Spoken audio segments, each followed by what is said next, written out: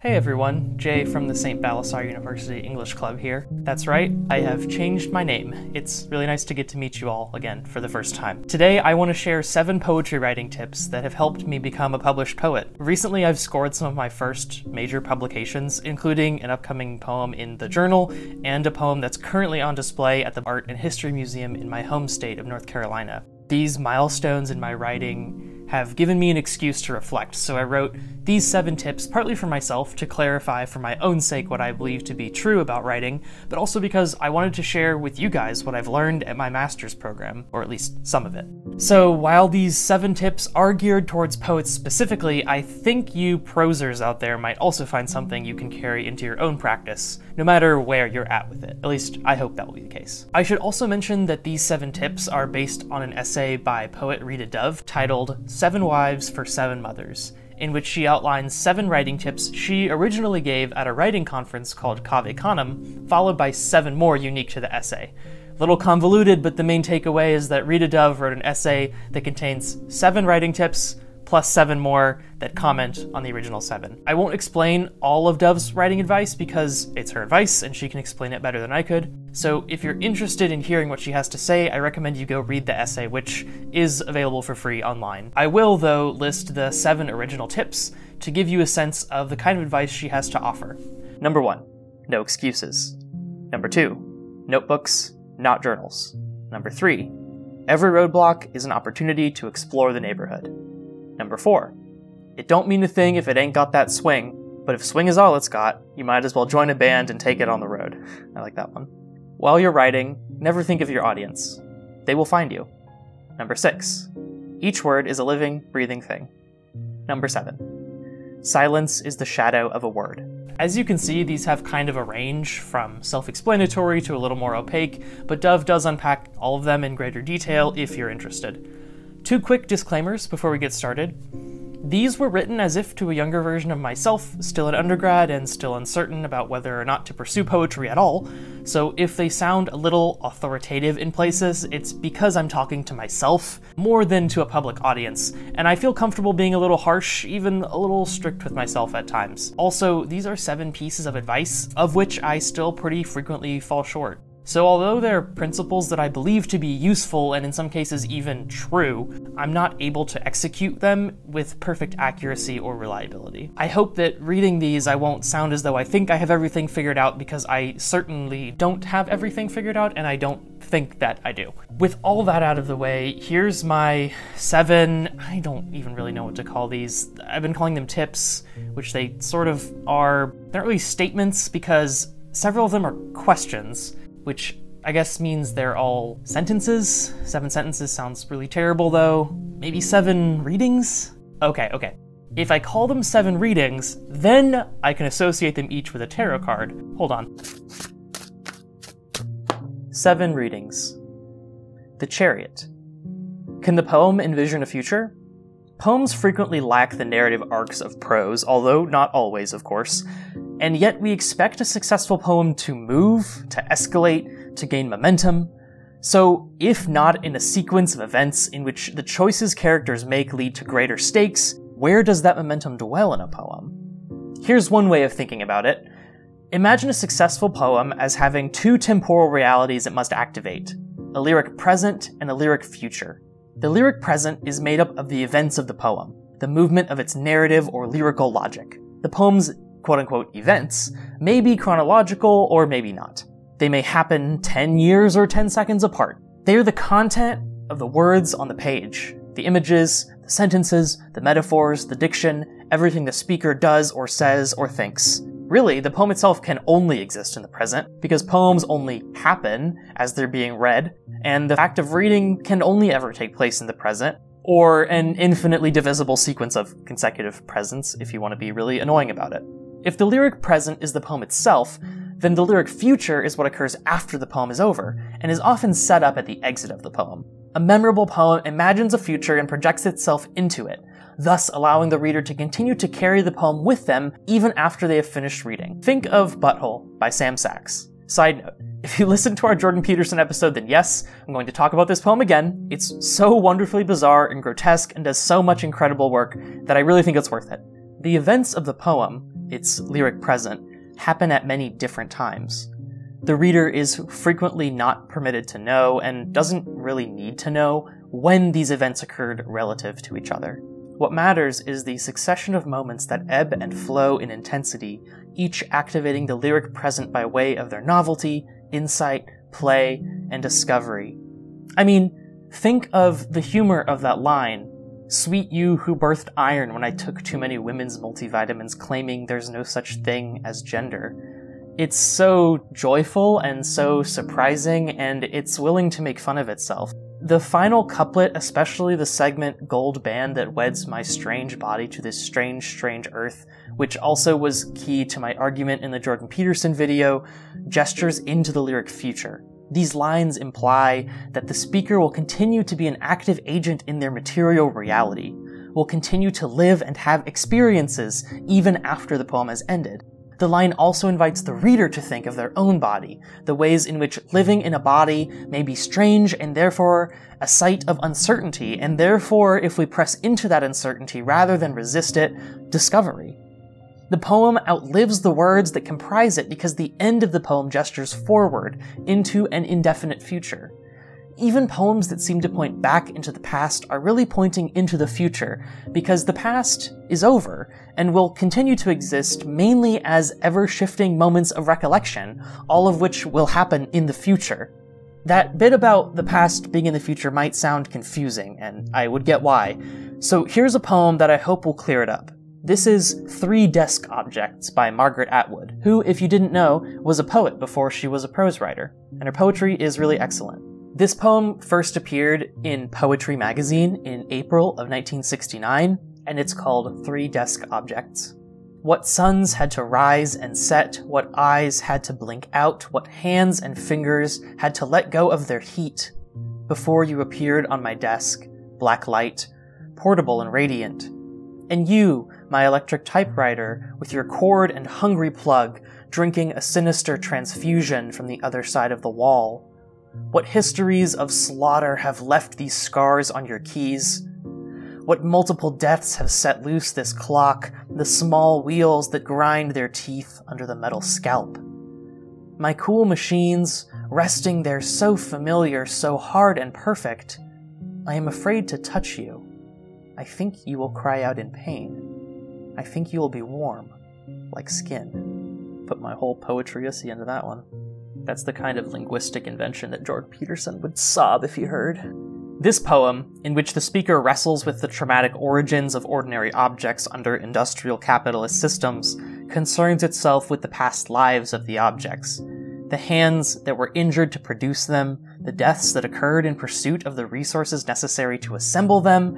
In the outro of the poem, the speaker fears that if she touches the objects, they'll be warm like skin. In other words, will they still bear the trace of the living that were oppressed so that the objects could come into being?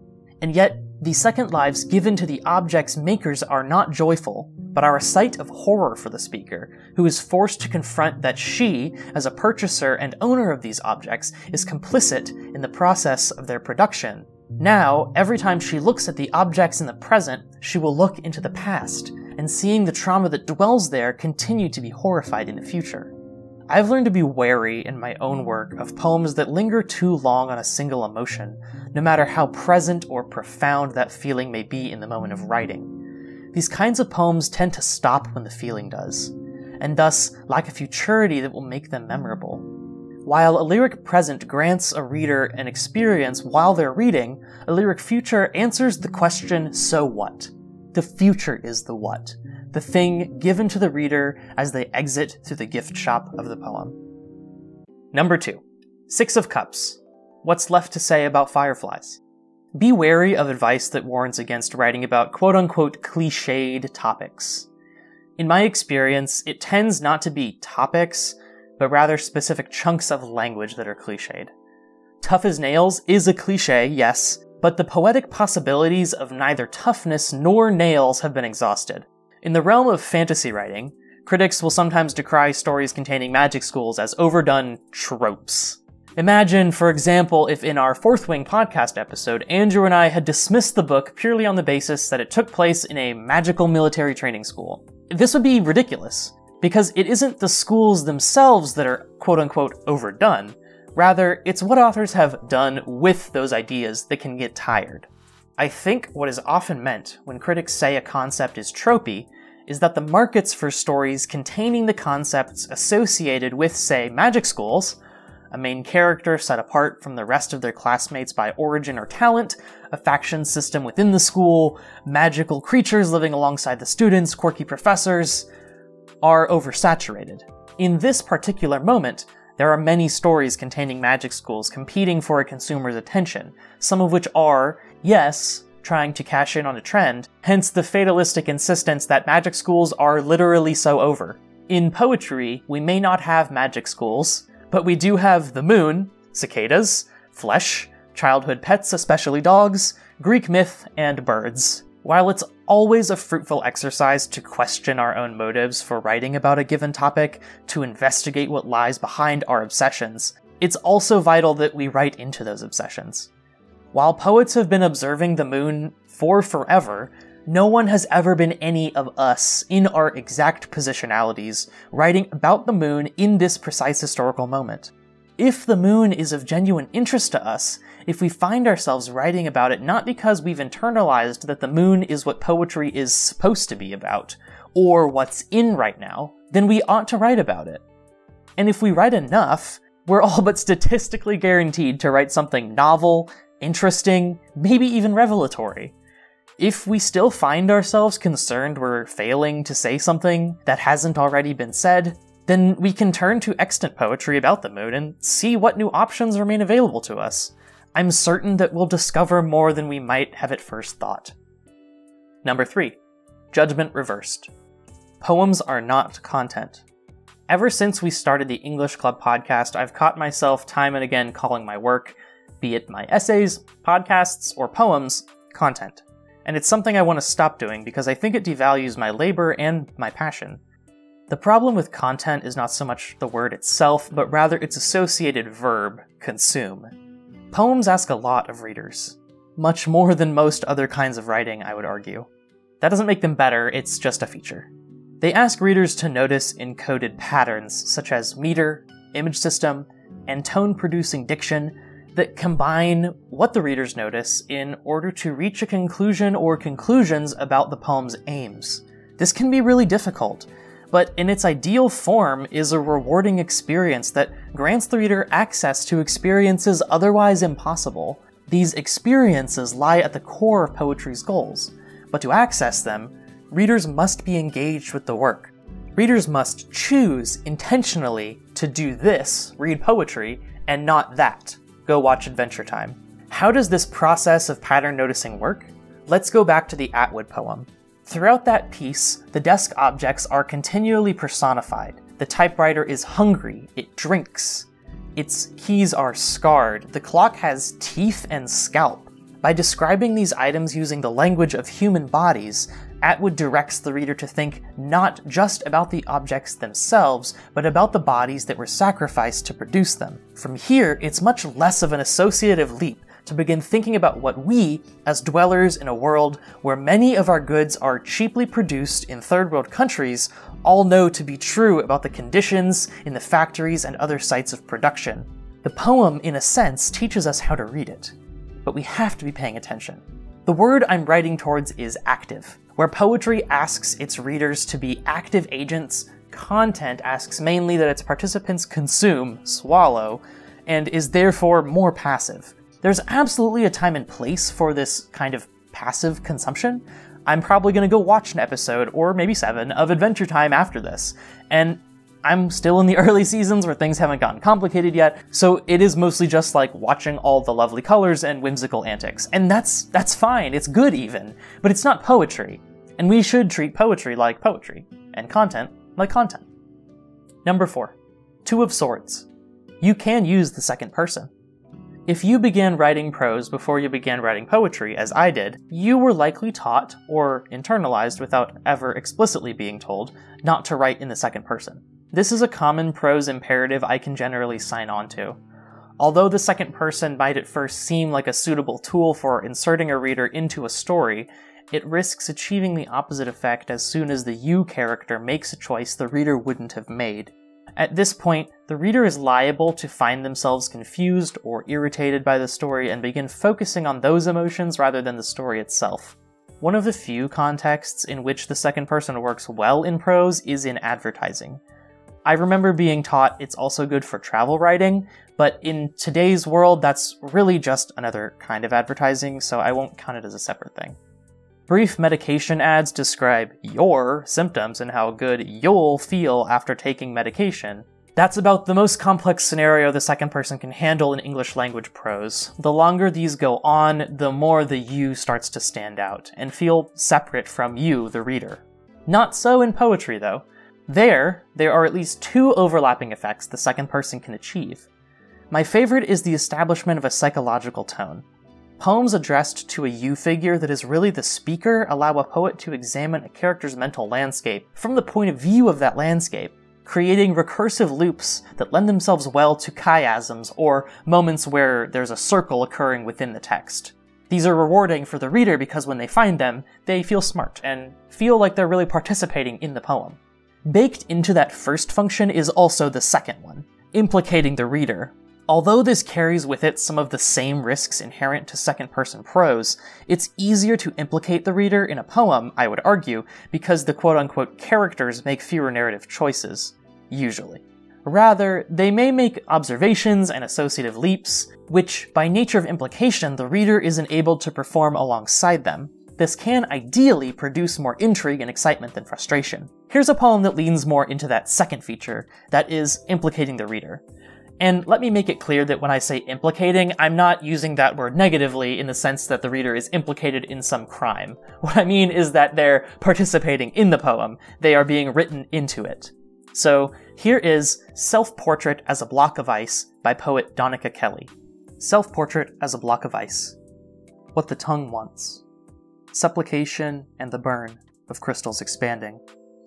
To be always a waxing, a waning, and in waxing, again, not ever the same. Waste and deferral. Accumulation and deferral. You are flesh, and you are water. Through the flesh, you are only muscle.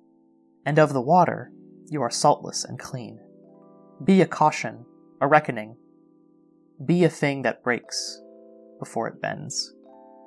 In this poem, the speaker, who is a woman of color, as we know primarily from the context of the rest of the collection in which the poem appears, Bestiary, urges herself to be a thing that breaks before it bends. In other words, a thing that does not modify itself to suit hegemonic, imperialist, or other oppressive structures. This poem is likely to resonate more strongly with people in minoritarian identities, particularly those of color, and in that way, it's also finding its own audience, which I think proves Rita Dove's point. The poem also calls the speaker, and thus the reader, to change, to be always a waxing, a waning, and in waxing again not ever the same. The poem is a caution against stagnation, and it presents the reader with an opportunity to give themselves permission to grow through change. Number 5. Four of Swords. Get comfortable with silence. Back when I was in high school, a therapist once asked me if I was comfortable with silence, and I told her of course I was because I didn't know what she meant and I didn't have the confidence to ask. The truth was that my life up to that point had been, and still sometimes is, defined by noise. I listened to music when I was driving, cooking, or just walking around the house. I watched video essays at dinner. When I finished my evening writing, I would go straight to the TV for a horror movie. My moments are bracketed with sound. There have always been times when I've gone to bed thinking, I've hardly thought at all today. The times when I haven't been listening to something, I have been writing, reading tarot, disc golfing, talking to friends, whatever, doing something. If you're a person with a phone, and if you're watching this, then I think you are, then I bet you've had a similar experience, and I can bet you've also had the experience of realizing when the bedside lamp clicks off and your phone is laying face down on the mattress beside you like a dispassionate lover, maybe it would be nice to just avoid all the thoughts that are starting to crowd into your mind as if to make up for the time they lost during the day. And wouldn't it be nice, in that moment, to pick up your phone and put something on just to fall asleep to? If you can, I would urge you to resist. So much pre-writing happens in silence. so much opinion formation and personal reflection, which of course go on to inform poems, or whatever you write. Make a space for silence each day, if you can. I would discourage setting a timer, or making the time at which you are silent the same time each day. These kinds of practices, while certainly helpful for some people, also risk turning silence into a chore, dull and dreaded. Try to be spontaneous with your silence. Allow your silence to be fresh and unexpected, like... Number 6. 4 of Pentacles reversed. Get comfortable with discomfort. The thing that makes silence, or any experience, uncomfortable to endure is not the silence itself, of course, but the neurochemical reaction of discomfort resulting from silence's inherent uncertainty, the what now of it. If you can endure discomfort in silence, you'll be more prepared to endure it when it appears in your poems. And it must, for your poems to be surprising. It's impossible to outline a poem the same way as a novel, an article, or research paper. This is because, just as the poem is a site of lyric experience for the reader, it is often a similar experience for the writer. This doesn't mean, of course, that poets enter into states of divine revelation whenever they write, and that the placement of each line is a decision that reliably induces orgasmic revelry. I wish. Rather, it means while the poet may, and likely does, go into a poem with a sense of what the poem's narrative will center, some of the images it will include, and a sense of who its speaker is, a good poem will surprise the writer as they write. While composing, putting the language onto the page and seeing it represented there will make new opportunities for meaning-making possible. Lyrical moves, such as enjambment that enables double or triple meanings, will present themselves in the early drafts, and be tweaked in the successive ones to intensify their impacts. However, in the moments when the poet isn't discovering options, or is afraid to approach the keyboard for fear they won't discover any, there will be uncertainty and thus discomfort. We must be kind to ourselves. We must realize that the uncertainty we experience is normal, natural, and ultimately a phenomenon that will strengthen us not just as poets, but as people. We must give ourselves grace to write into, write toward discomfort, and still not always arrive at moments of lyric discovery. If we expect the discovery to happen every time, then what would be left to discover? Then how would we write poems? Number 7. The Emperor reversed. Anger is contagious. Anger is frightening and powerful and necessary and exhausting to sustain. There is much to be angry about in the world today. One of the US's major political parties is attempting, through legislation and the ever plausibly deniable encouragement of stochastic terrorism, to chase queer people out of public spaces. Red states are amplifying economic violence against marginalized communities, especially those of color, which keeps those communities trapped in those states and thus susceptible to yet more kinds of harm. This year, over half a dozen species of birds endemic to Hawaii were officially reclassified from endangered to extinct, mainly as a result of the US's sustained colonial incursion onto the island chain.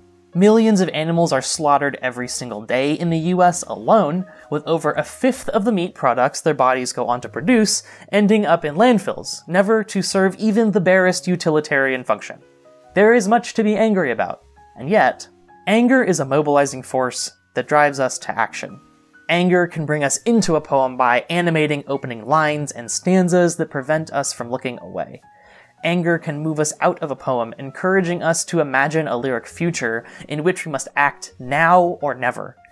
Anger struggles to sustain an entire poem, though, just as it struggles to shape long-term solutions in the real world. Anger burns up and out, and can use a poem as fuel before the piece has a chance to discover itself. Here is a poem that plays with anger, but doesn't allow it to limit the poem's possibilities. This is I Had a Little Cash by disabled poet Jillian Wise, who writes a lot about disability and the politics of disability. I had a little cash and I was going to buy a gun, but they said, no, you can't. They said, believe in the police. We believe in the police. All you have to do is call them. They come running. I had a little cash to buy a gun, but they said, why would you do that? Who are you to do that? We do not do that with our money. I want to raise a goat in a field and protect the goat from a lion. If it's about animals, then may I buy a gun? I had the cash to buy the gun, but they said, you can't, you're a poet. Poets don't buy guns.